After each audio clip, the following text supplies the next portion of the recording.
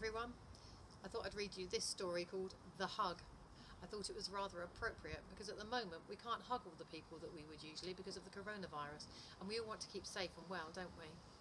I like this book because on one side it's got the hedgehog, and then if you flip it over it's got the tortoise. Hedgehog was feeling sad as a hedgehog can feel. So sad, only one thing could help. "Hello," said Hedgehog. "Hello," said Fox. "Please, may I have a hug?" asked Hedgehog. "I'd love to," replied Fox, "but I've just got to knock over that bin." Bang! Crash! Splat! "I'm feeling quite sad and would very much like a hug," said Hedgehog.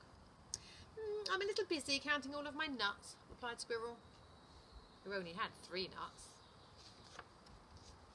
"Now I'll have to start over. 1, 2, 3.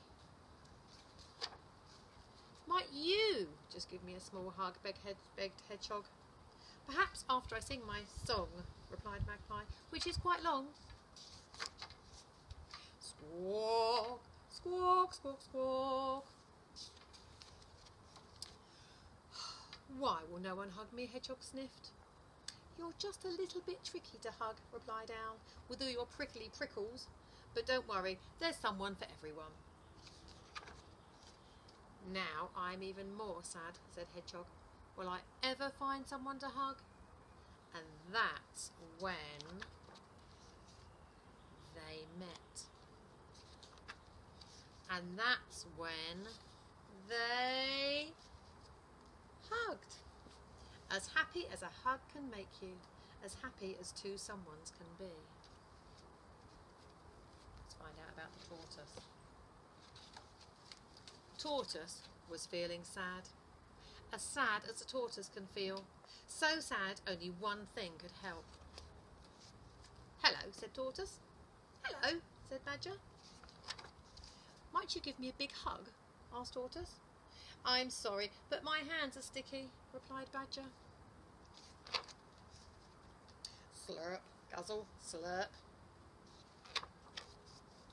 "Might I trouble you for a small hug?" asked Tortoise. "Not right now," said Rabbit. "Unfortunately, I'm digging a very important hole." Dig, dig, dig. "Do you have time for a quick hug?" asked Tortoise. "Not today," replied Frog. "Sorry, but I have to jump over there now." Boing!